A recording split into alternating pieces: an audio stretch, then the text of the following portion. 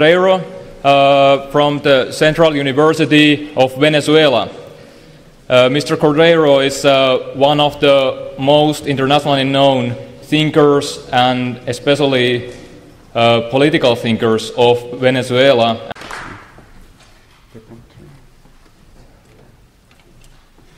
Well, we had a very interesting presentation just before with Aubrey de Grey.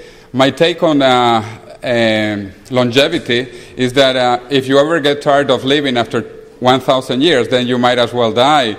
But you have to have the choice, obviously. And that is the point which I think is very important. Because if life is boring, certainly death is even more boring.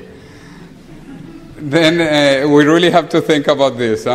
Okay, but I want to talk about technological evolution. Because biological evolution continues, but it is very slow. Coming from South America, we have also dinosaurs in southern Argentina and Chile. And if you look at the evolution of life on Earth, since our planet began about 4.5 billion years ago, the first 1 billion years there was no life on Earth. And then the first bacteria appeared. And they basically ruled the world for almost 3 billion years. It's incredible.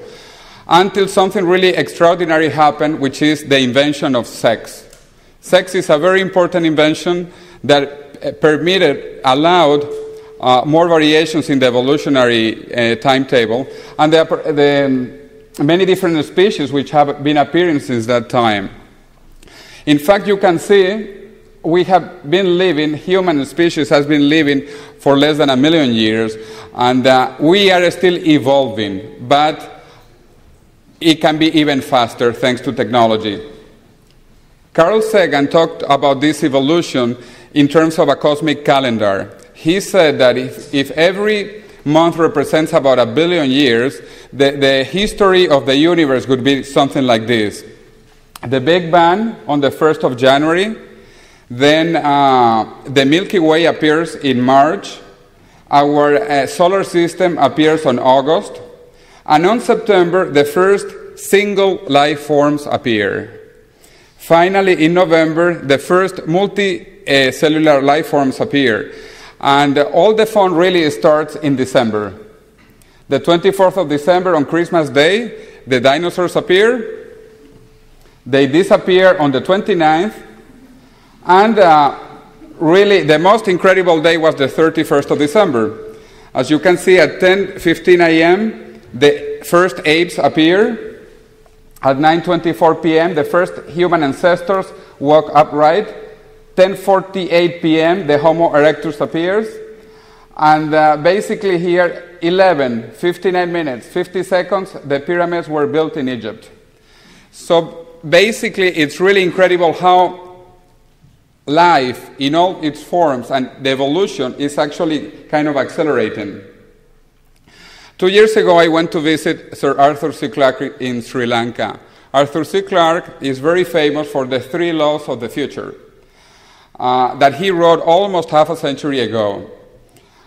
Since you all will be humans, transhumans, and posthumans, I will show the laws in Spanish. Fairly soon you will be able to do this translation simultaneously, but in any event, many of you know the laws. I will just basically read them quickly. The first law, when a famous scientist says that something is possible, he is probably right. But when he says that something is impossible, he is probably wrong.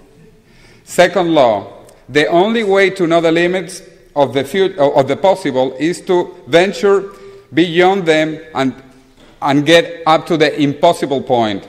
And the third law, any sufficiently advanced technology is not different from magic.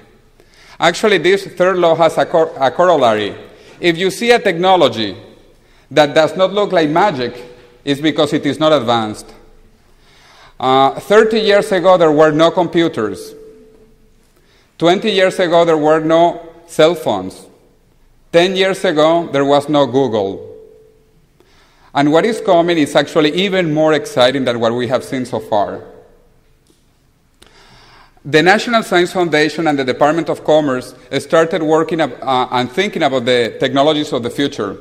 William Bainbridge, that will be opening the conference tomorrow at 9 a.m., and he's here with us, he is one of the fathers of these ideas, which is called NBIC, Nano, Bio, Info, and Cogno. And basically this deals with technological convergence. These four technologies are expected to converge in the next 20, 25, 30 years. Nanotechnology deals with atoms, molecules. Biotechnology with cells. Infotechnology with bits. And cogno, or cognitive science, with neurons. And all these technologies are converging, and they will transform humanity. But what is more important, they will transform human beings. They will transform each one of us in ways on